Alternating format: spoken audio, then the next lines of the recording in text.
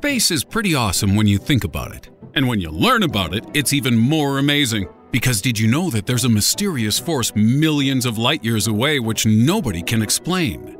That right now you're moving at several speeds at once, and that there's such a thing as a zombie star. And a vampire star too, for that matter. So let's find out what the heck these things are in our list of 10 insane and awe-inspiring space facts.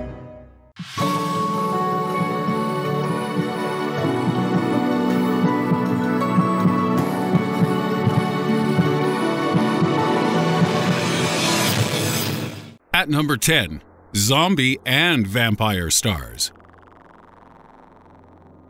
In the universe, there genuinely exists several types of stars which act like zombies and vampires. But don't worry.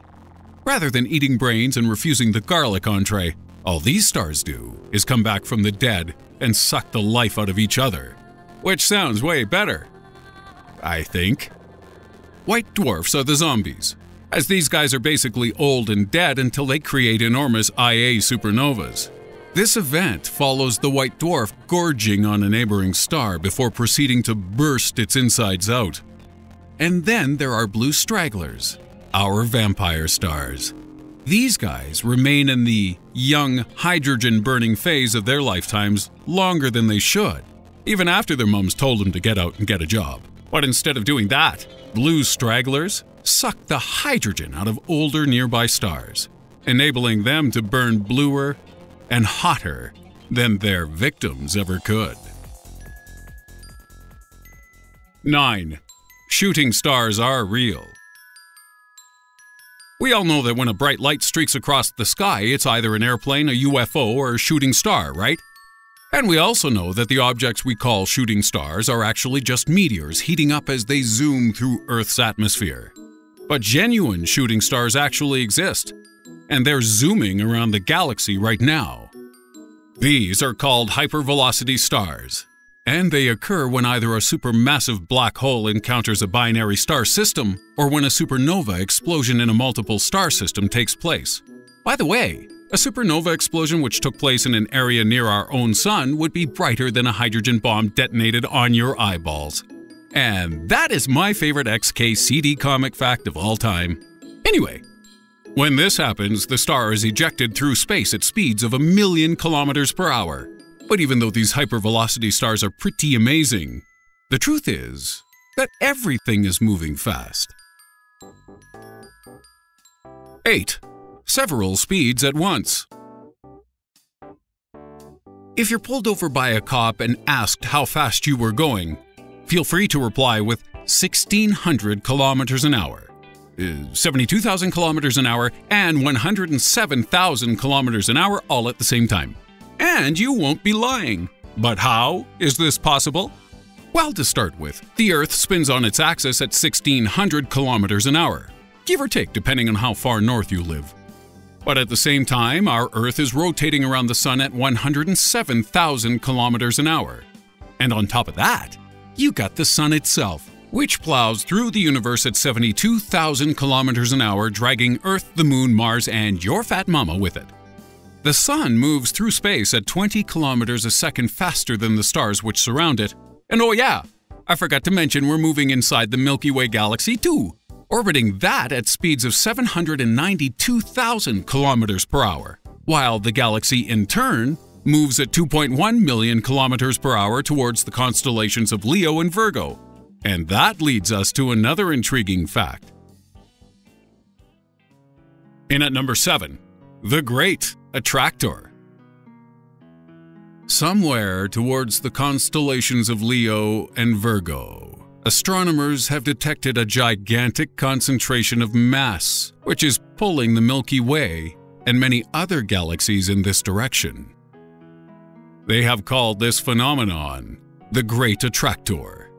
And while we know it is located at the center of the Laniakea supercluster, around 200 million light-years away, and that it's tens of thousands of times more massive than the Milky Way, we're not sure exactly what this gravitational anomaly is.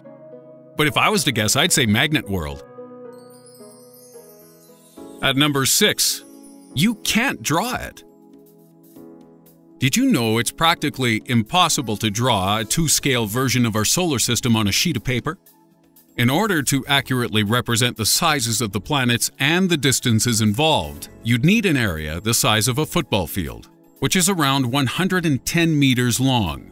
And at this scale, the Sun would sit on the goal line where it measures around 17 millimeters across, or the size of a dime. On this diagram, our former friend Pluto would be 72 meters away and to scale would be invisible without using a microscope, whereas Mercury, Venus, and Earth would be mere specks of sand laying somewhere between the goal line and 2 meters away. Mars lives 2.7 meters out at a size of just 0.08 millimeters. Jupiter is 10 meters away from the Sun, measuring 1.5 centimeters. And you'll have a hard time pooping, since Uranus is only 0.62 millimeters wide, laying, as it does, 34 meters away. Last up is the final official planet, Neptune, which is 0.6 millimeters wide and 55 meters away from the Sun.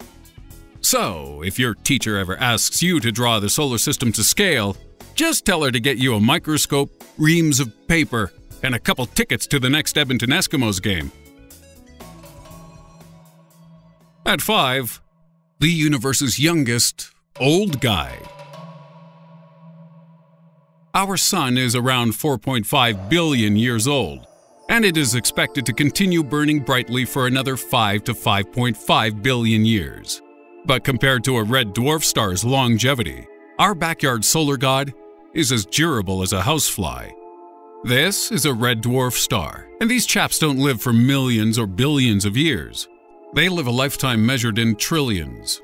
This is because red dwarfs develop very slowly due to the way hydrogen is balanced around the star instead of going directly to its core. And these fellas make up around 3/4 of all the stars in the Milky Way, including 20 of the nearest 30 stars to our own solar system, one of which is the closest, Proxima Centauri. And it is thought that because red dwarfs take so long to evolve, there are none in existence today which have reached their most advanced stages. Because the universe, which is estimated to have been formed 13.8 billion years ago, simply isn't old enough. So don't go flirting with it, or I will call the space cops, you cosmic pedophile. 4. The silence of death. The Death Star. The Enterprise, whatever spaceship Jesus rides. What do they all have in common? Well, when these ships and stations all exploded, as Jesus' spaceship famously did in Corinthians 13, these disasters would have been almost entirely silent. This is because sound doesn't travel through a vacuum, so you could witness a gigantic cataclysmic blast and still hear absolutely nothing. There are some sounds present in the form of electromagnetic waves, but the human ear is incapable of detecting these. Your loved one could be in a spacesuit dangling outside the window, and when their suit developed a hole and their head went pop, nothing. Nada. Zilch. Just a silent, horrible mess. Eh well, I didn't love her anyway. 3. Weird space tears. What do you think happens if you start crying in space? Would your tears float around majestically, allowing you to dab them one by one? Or would they flow out in one big stream, kinda like pee? Oh, I hope it's the last one. Sadly, the answer is neither. Because when astronaut Chris Hadfield mimicked space sobbing using plain water, he noticed that your tears merge into one giant ball of sadness which dangles out of your eye. And while eventually this will detach and float away, before that, you'll have to put up with a huge salty ball of liquid stinging your eyeballs. And that's why emo kids don't get to go to space. 2.